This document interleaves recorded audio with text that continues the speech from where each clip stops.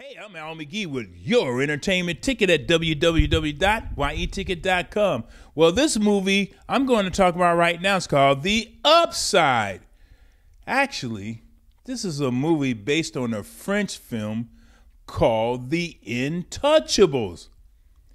And it's about a wealthy, white, quadriplegic French guy who hires this black former prisoner to take care of him. You know, to change his catheter, to feed him, and things like that. And in fact, in Intouchables, they made over $400 million. The film was great, it was warm and appealing. Now Hollywood is trying to do the same thing with The Upside.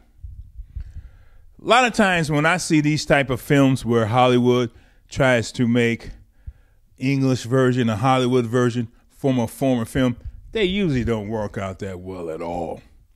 Well, here you got Kevin Hart and Bryan Cranston teaming up to make this film, well, try to make it marketable, trying to make it successful, and trying to make it appealing to the worldwide audience. Well, did they do a good job about that? Well, of course, here, Bryan Cranston, he is the paraplegic. He needs help. Kevin Hart just got out of prison. He has problems. He can't see his son. His girlfriend is mad at him. He's behind his child support payments. He got a parole officer, things like that. So he lucks up and gets to this audition or an interview for the job to take care of the Bryan Cranston's character. Of course, he gets hired. You know that if you saw The Intouchables. And you know what happens throughout the whole film. This is one of the problems that I had with this film. It's predictable. The other problem I had with this film, too, is that, well, I knew what was going to happen.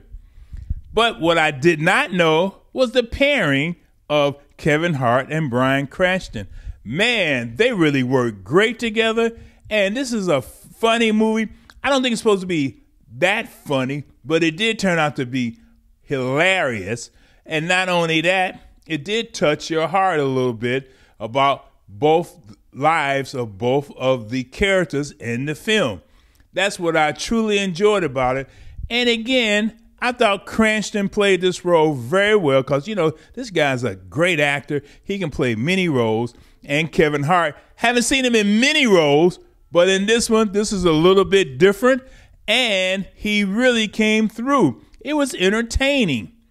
But this film is not as warm as the Intouchables, the French version, but it is good, and you will root for these characters.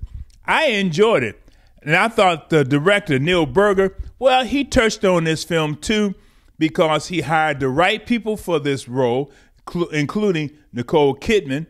And he also directed this film where the actors truly understood this film and wanted to play this film the way that Neil Berger and the script called for. I feel the cinematography, too, was very good for this film, too. So I'm going to give this 2.5 palm trees out of 4. Just 2.5 because it was predictable. That's the only problem that I had. But the acting was good, the directing was good, and things like that. So this is a better than average film. Hey, I'm Al McGee with your entertainment ticket at www.yeticket.com. Hey, I really appreciate it that you watched my review. You are watching YEticket.com with Al McGee, movie reviews and interviews. This is YEticket.com. YEticket.com, your entertainment ticket.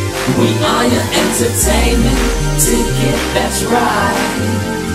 YEticket.com. We are your entertainment ticket, that's right.